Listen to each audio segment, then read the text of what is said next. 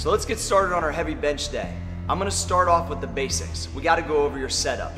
Now there's some guy in your gym that's probably told you, don't arch, keep your elbows out, don't make sure you keep your butt on and all these different things. And some of those are true and some of them aren't. But on today's day, we need to move poundage. So the leverages are key. So I'm gonna show you how I set up on the bench, how I was taught to set up on the bench by some big time bench pressers over at Westside Barbell. So the way that I do it is I lay down on the bench.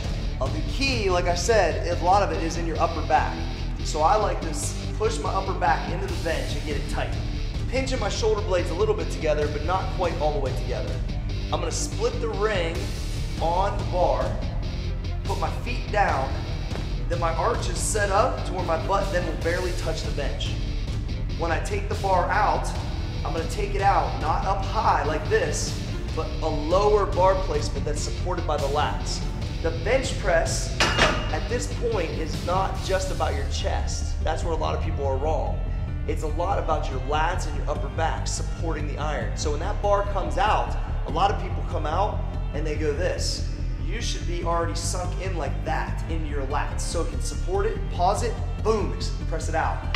So literally, people take the bar out, they take the bar out with their shoulders already up this way instead of down this way in a power position. So that's something you gotta pay attention to.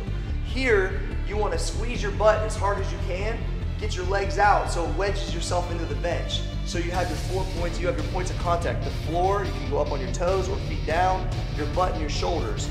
Everything is powerful and ready to go. That bar comes out, down in there, pause, boom.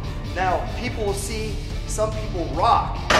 Even if you rock and push through your heels, your butt's still on the bench. So when you see me go heavy, you'll see me come through, pause the bar, and then press up and push.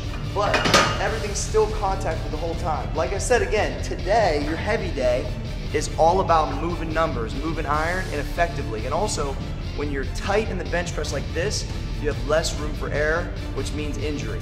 So I want to keep your bench numbers going up, but also keep you injury free. So remember, support with the lats, pause it, keep your air in, keep everything tight, press through. When you got a lift-off guy, make sure your lift-off guy takes it out to you to right where your range is.